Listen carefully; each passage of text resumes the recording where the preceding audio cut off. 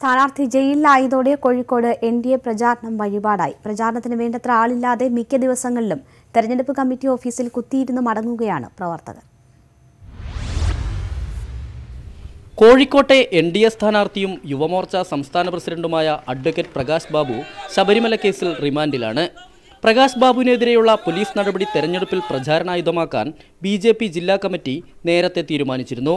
എന്നാൽ ആർ.എസ്.എസിനും ശ്രീധരൻപിള്ള വിഭാഗത്തിനും പ്രകാശ് ബാബുവിനോട് താൽപ്പര്യമില്ലെന്നാണ് ഒരു വിഭാഗം പ്രവർത്തകർ തന്നെ പറയുന്നത്. പ്രചാരണത്തിന്റെ ഉത്തരവാദിത്വം ജില്ലാ പ്രസിഡന്റിനാണ്. പ്രചാരണത്തിന് ആളില്ലാതെ വരുന്നതോടെ ജില്ലാ പ്രസിഡന്റ് വെട്ടിലാവുന്നു. പ്രചാരണം താഴോട്ട് പോയിട്ടില്ലെന്നാണ് ജില്ലാ പ്രസിഡന്റിന്റെ പ്രതികരണം.